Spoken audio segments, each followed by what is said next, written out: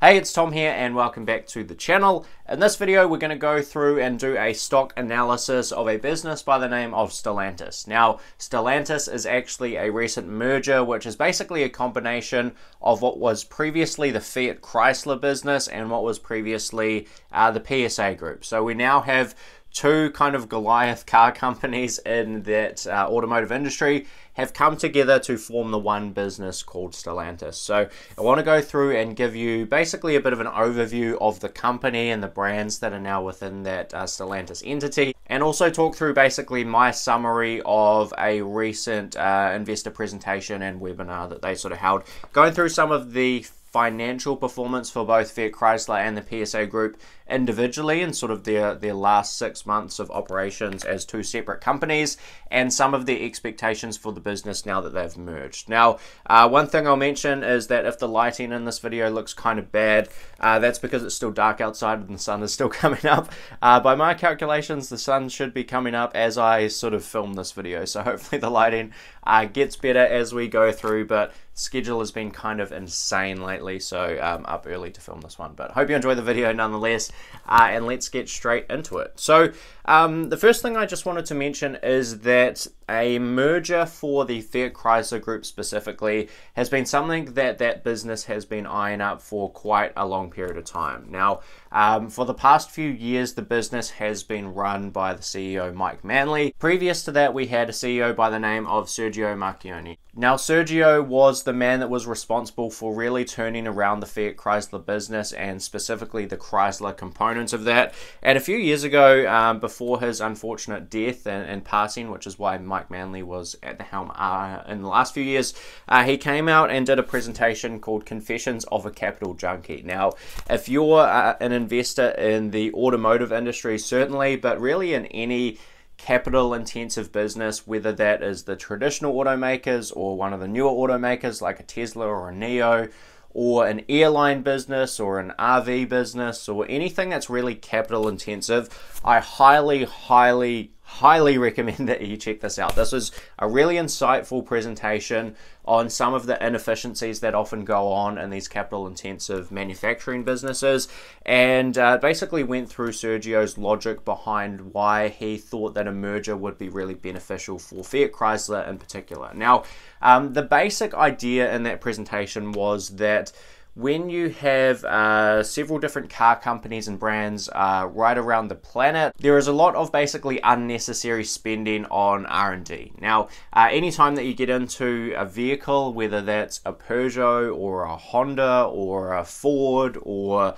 a Maserati or a Tesla or whatever it might be, there are quite a few parts that go into making one of those vehicles that need to be differentiated, that need to be different from any other car brand. So for example, if you get into a Maserati, you'd expect that the dash and the gear stick and the steering wheel and everything would probably look quite different than what you would get in a Chrysler or a Fiat or a Peugeot or some other brand, right? So there's quite a lot of parts that go into those cars that are differentiated, and each individual brand needs to spend money on developing each of those parts and designing the sort of overall car to build the end product for the end user. Now, although that's true, there are arguably even more parts that really don't need to be differentiated. And one of the famous examples that Sergio Marchionne actually gave in his presentation was something like a car horn. You know, when was the last time that you went out and bought a car or didn't buy a car specifically because the horn sounded different? So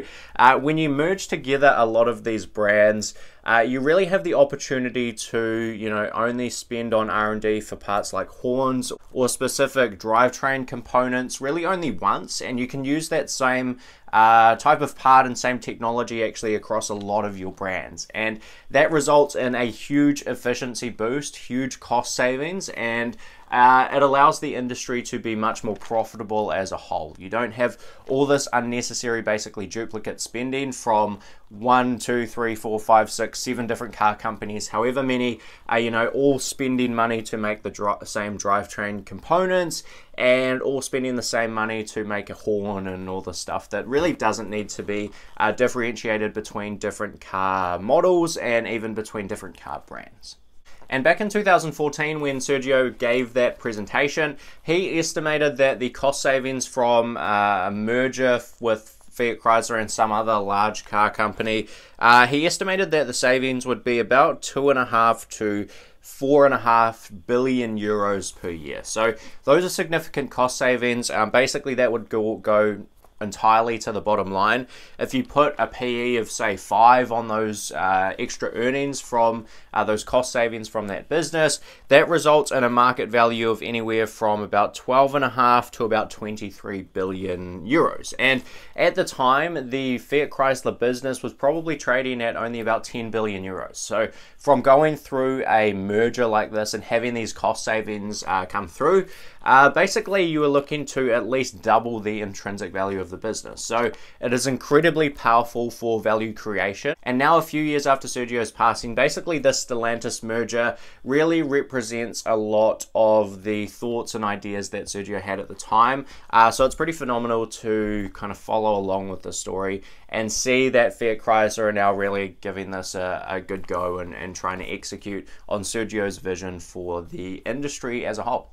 Now, as an aside, Fiat-Chrysler is actually a business that I used to have quite a large investment in, and I still have a small position in the new Stellantis entity post-merger. And it's actually the only business I've ever lost money on in the stock market and taken like a permanent loss of capital. So in hindsight, that was actually quite a stupid decision from me to sell when I did. But basically, I sold once the quarterly results came out from the really rough quarter that Fiat-Chrysler had right through sort of the midst of the lockdowns and so on that first started. My logic there was basically I saw Fiat-Chrysler having potential losses almost equivalent to their market cap at that time if you sort of annualize that out. And those are very big numbers. Now, that doesn't tend to help the bank balance a particularly large amount. And, you know, I thought something like bankruptcy potentially would be a real risk and a bigger risk than it might have actually, in fact, ended up being. So since then, that business actually rebounded quite well. I still hold about 30% of my original stake, and I'm actually well into the green on that position now. So in hindsight, I'd be a bit wealthier if I had held onto those shares, but that's a bit of an aside. The original investment thesis from me actually was basically sort of this Monash Provide PE of 1 idea. So it's really not a super high quality, high return on invested capital, long-term compounder type business that a Warren Buffett would like to buy and hold for decades.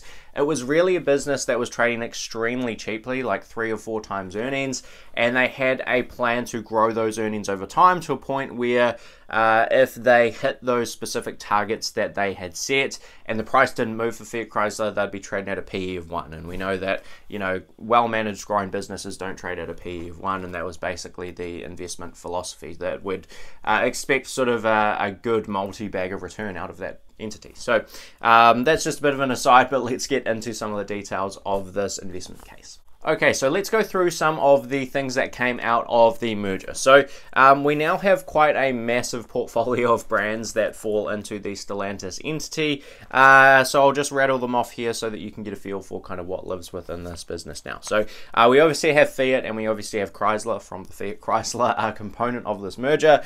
We also have Dodge, we have Ram, Jeep, Abarth, Lancia, Alfa Romeo, Maserati, Citroen, Peugeot, Opel, Vauxhall, DS Automobiles, Mopar, and Fiat Professional. So that is about 16 brands by my calculations. So we have quite a massive portfolio of different car brands within that company. And of course, if we're talking about the sort of synergies of being able to share parts between those different brands, basically the more number of brands you have in there, the higher number of brands and the higher number of car sales you have, the more efficient that you tend to be able to be with basically sharing R&D, spend, and parts and so on, but between those different sort of business components. Now, the other thing that happened when Fiat-Chrysler merged with the PSA Group is they actually paid quite a massive special dividend. Now, they paid about $2.24, I'm rounding up slightly there, but about $2.24 per share.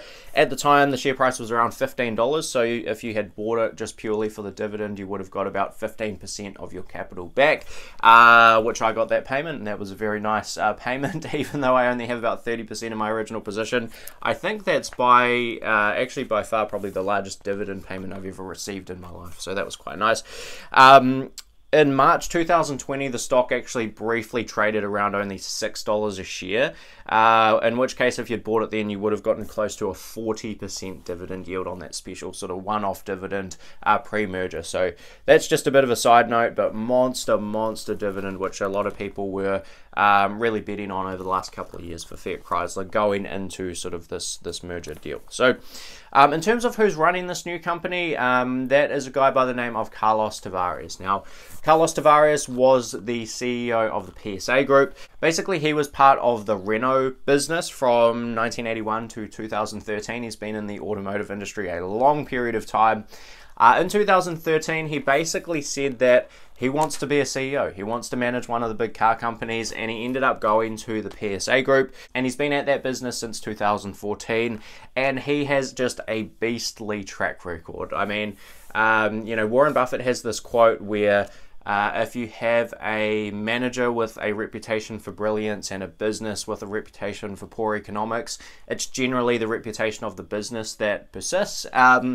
Carlos Tavares and the PSA Group is a exception to that rule. So I'm going to put up a screenshot here of some of the margins from two of the PSA Group's business segments. Firstly, the one that they call Peugeot, Citroën and the DS Group, and also Opel Vauxhall. And basically what you'll see is that Carlos Tavares took particularly the Peugeot, Citroën, DS Group from basically losing money to actually being quite a profitable business and having pretty good margins by automobile company standards. And he was on track to do exactly the same thing with Opel Vauxhall leading into this merger. Both of those business segments had a little bit of a pullback in 2020 for obvious reasons, but nonetheless he was still able to have monster kind of business turnaround results in both of those entities. So for the final half of the results presentation from Carlos Tavares at Stellantis in this first kind of call with investors and the Q&A session and so on that they had afterwards, which I will link down in the description below if you're interested in checking that out. Basically, Carlos Tavares went through and described some of the goals that his executive team have for the Stellantis business and some of the numbers that they gave in terms of guidance and my interpretation of how that's going to impact the business's valuation and so on. So the first kind of three things that Carlos Tavares says was Stellantis he views as a new company, a new mindset, and on the move for radical choices. And one of the things that he really tried to drive home throughout that presentation is that they do not want to get cornered as a legacy car company, which they're often sort of grouped into being. That's what basically everyone gets called these days. They're either Tesla or NIO or some other new pure electric vehicle company, or they're a legacy car company. That's kind of just how things are perceived at the moment.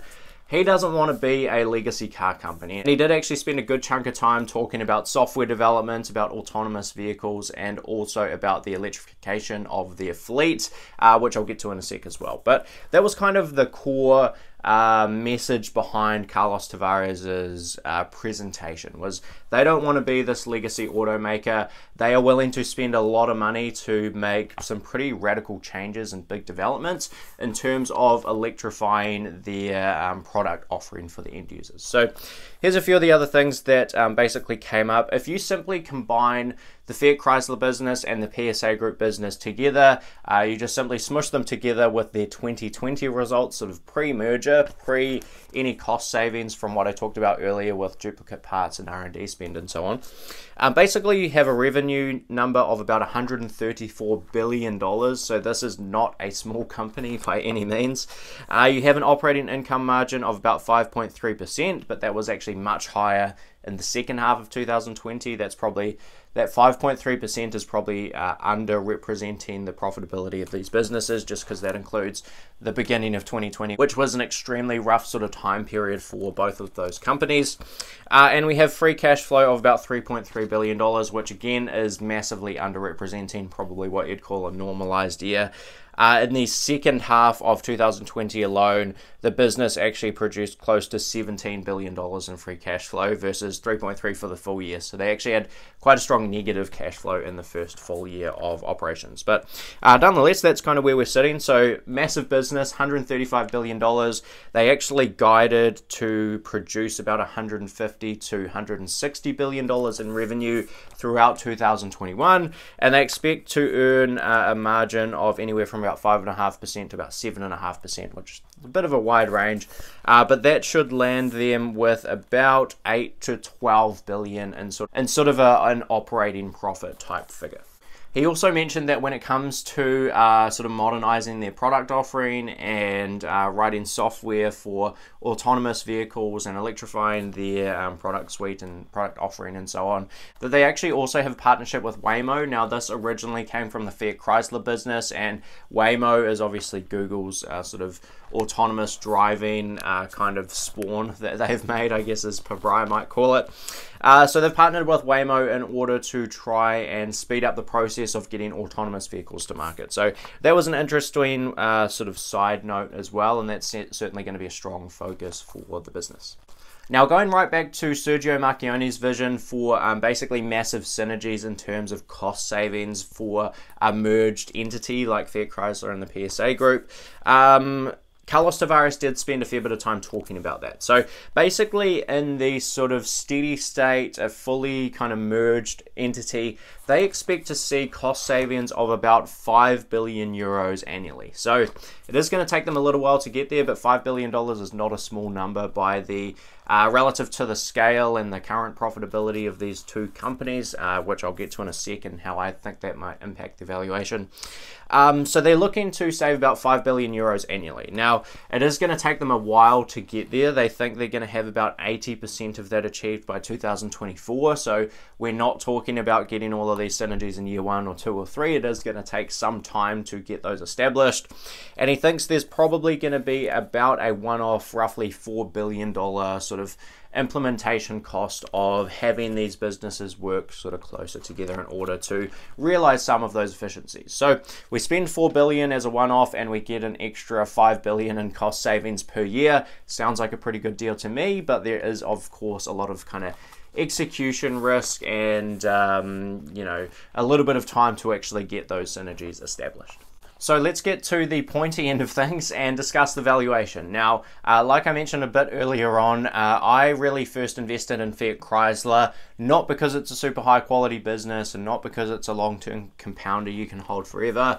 I invested in Fiat-Chrysler because it was just stupidly cheap at the time. And I want to see if that is currently the case for the new merged Stellantis entity, or whether I think it might be in a few years' time if they're able to execute on some of these synergies. Now, let's go through some of the numbers. So the business is guiding to produce about 8.25 to about 12 billion in operating profit. That's in euros this year. We're also expecting about $5 billion a year in synergies once that's all established, probably a few years from now. So basically, if we add those two numbers together, we get about 15.125 billion euros in sort of normalized profitability, assuming that they're able to execute on these sort of synergies that they've been talking about for several years, and assuming that the business does not grow or does not shrink. It's sort of steady state at their current kind of level. So like I say, that gets me to a little over 15 billion euros. If we convert that to US dollars, because Stellantis trades on the New York Stock Exchange as well as in Europe, that lands us on a fraction under 18 billion US dollars in net income every single year. Now, the current market cap of Stellantis is 58 billion US dollars. Now, let's fast forward into the future and assume that they can hit that level of profitability. And let's assume also that the market cap has not changed. So the business is trading at the same price as it is today. Basically, if you do some simple maths and try to get a simple sort of PE ratio for the company, you're looking at a business that is trading at a PE of barely over 3, about 3.25. So by pretty much anyone's standards, that is pretty cheap. Of course, the automotive industry tends to get hit pretty hard when things do go south, like I've talked about a few times in this video. They do have sort of a lot of operational leverage, so anytime that revenue comes down a little bit, profitability tends to go down a lot. So that's certainly factored in, and these car companies do traditionally trade at quite low multiples, but a 3.25 PE sounds kind of crazy to me. So assuming that they can't execute on that, Fiat-Chrysler and PSA Group now merged together in Stellantis could potentially be quite an interesting opportunity. Now, a couple of other numbers I'm just going to throw out there, and I apologize if this sets a few people off. That is not my intention here. But I'm just going to throw out two numbers. So I'm talking about potential earnings from Stellantis of about 18 billion US dollars and a market cap of about 58 billion dollars currently. Now, if we compare that to a business by the name of Tesla, Tesla currently earns about $690 million, less than $1 billion, about $0.7 billion, versus the 18 billion we're talking about with Stellantis. So Stellantis is about 20 times larger in terms of profitability than Tesla. And Stellantis currently trades at a $58 billion market cap. Tesla currently trades at about a $600 billion market cap. So you have a business that is 20 times as profitable, and you have a business that is trading at 1/10 of the price compared to Tesla. Now, I know that's an unfair comparison. I know Tesla is growing faster. I know Tesla has a head start on battery technology and autonomous driving, and I know they have some very passionate customers and investors and so on. But does that really justify that bigger gap in valuation? That's something I'm just going to put out there for you to maybe ponder. So that's my thoughts on Stellantis. It's not a company that I will be adding to my position in. I'm kind of just holding that 30% that I retained after selling a bit of my Fiat-Chrysler position. I'm just holding that 30%. I'm not adding to it right now, but I will be watching like an absolute hawk from the sidelines to see how they execute on this plan over the next few years. And I will be also watching very closely how that compares to the price of the business, because if it does get to one of these bonus per buy PE of 1 style situations again, I may well become very interested. So that's all from me today. I do hope you enjoyed the video, and the sun is just starting to come up. We don't have great lighting yet, but we are getting there. That's it from me. I do hope you enjoyed the video. If you did, please hit like and hit subscribe, and I will see you in the next one. Cheers.